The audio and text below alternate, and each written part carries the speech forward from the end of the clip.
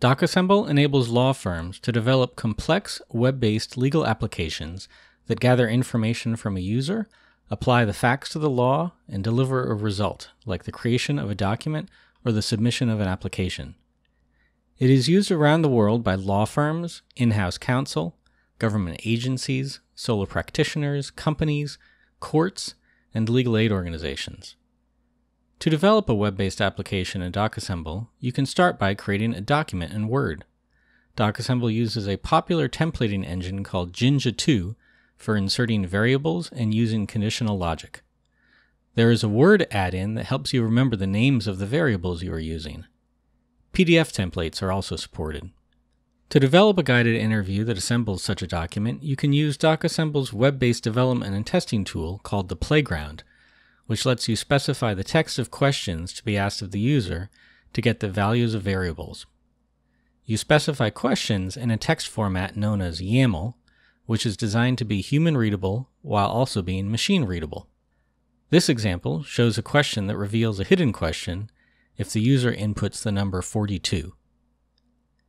You can code the legal logic of your interview using Python, which is a popular general-purpose programming language that is widely used in the industry, but also easy enough to learn that it is commonly taught to young children.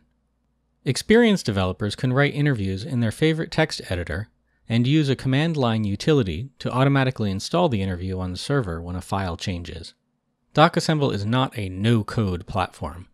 If the applications you want to develop are simple enough that they can be created conveniently with a no-code tool, you may find that no-code platforms are a better fit. Docassemble has a steeper learning curve, but climbing that learning curve pays off when you need to manage complex interviews and you need the tools that professional software developers use to manage that complexity.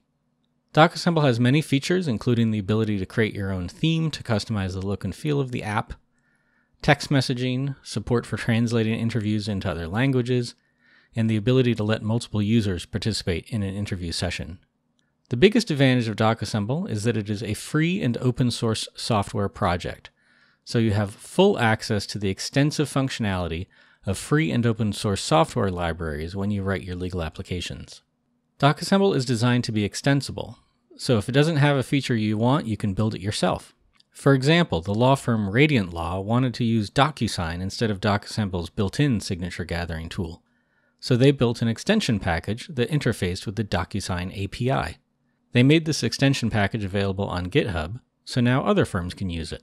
Since Docassemble is licensed under the MIT license, you are under no obligation to release your own extensions or modifications as open source, but you can if you want.